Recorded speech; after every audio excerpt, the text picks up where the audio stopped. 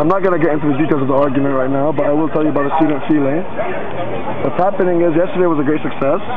Today was a success, not so much though. I assume because it was Thursday and there's less students on Thursday.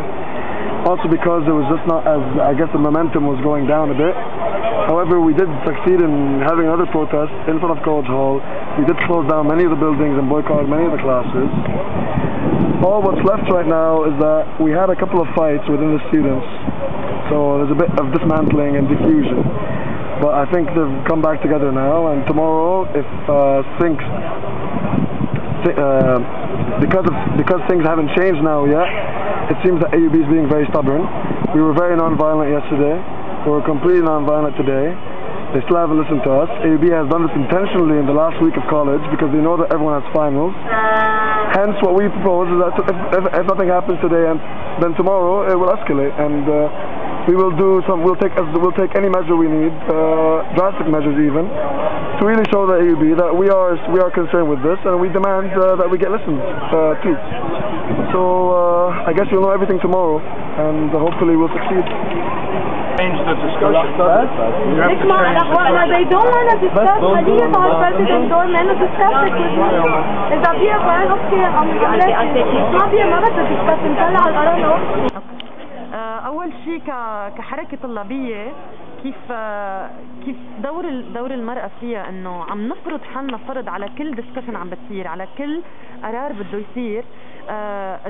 بيتوقعوا انه المرأة ما لها دخل بالسياسة، ما لها دخل بالحركة الطلابية، ما لها دخل بتقرير شيء بمصير العلم تبعها ولا الجامعة.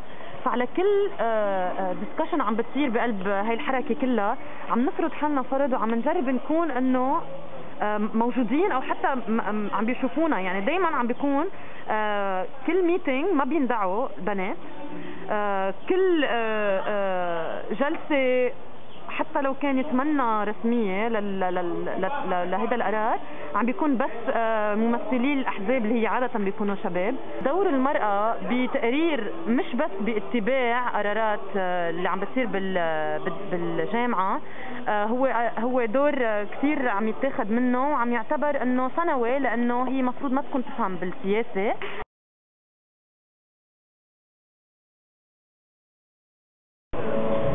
When yesterday we had our first convergence on Main Gate, I think there were around 1,500 students. These are estimates that we got. And again today we had a sit-in at College Hall that had a lot of support from the students. It was inspirational to see that AUB students were being mobilized. I think for the first time in a long time. I mean, this campus has a history, a long and very rich history of activism, but it's something that has been, I think, repressed by the administration in recent years. So I was really happy to see that something is mobilizing the students, that students are getting out there and being active and voicing their opinions despite otherwise what I consider to be an atmosphere of kind of repression of political, definitely politics, but also freedom of thought, critical analysis, that kind of thing. So I was inspired by that today. What I think is very important is for us in this movement to put it in a larger framework and a larger context of issues of higher education in Lebanon nationally. Asking from the administration, foremost, is clarity, greater clarity and transparency as to where our money is going, how it's being spent, and also in the financial aid process there needs to be much more transparency. So these are bigger AUB issues that we need to look at. What I think is more important for us to look at is framing it within a greater national context.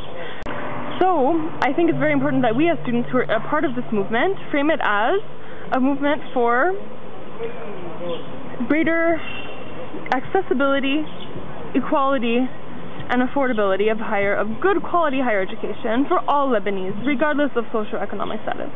I think it's very important that we frame it in these terms. I think also it's important that we look at where the money that we're raising and paying higher fees for is going. We want to see it going to a more transparent financial aid process that gives financial aid on a need base to students from low-income communities. We want to see it going to living wages and better benefits for faculty, for employees of the university, for staff. So I think as long as we frame it in sort of larger context of equality of higher education and accessibility and affordability for higher education, I think then we'll really be getting somewhere with this movement.